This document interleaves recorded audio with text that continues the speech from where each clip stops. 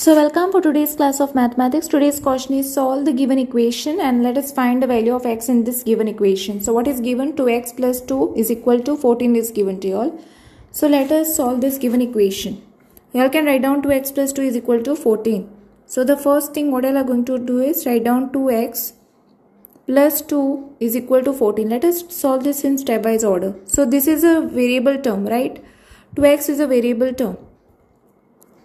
So this variable term, keep it as it is equal to 14 also. You all will be keeping it as it is. Now what you all are going to do is this 2 you all are going to bring it here the other side. So it will become minus 2. So here what you will get is 2x is equal to, now 14 minus 2 will give you 12. So the x is equal to, you all can write down 12 upon this 2 will come down. This 2 will come down. Then you all can cancel. 2 1s are 2. 2 6 are 12. Therefore, the value of x is equal to nothing but 6. So the continuation is over here. Okay. So we got the value to be value of x to be 6. So I hope you all have understood how to solve the given equation and how to find the value of x in that given equation.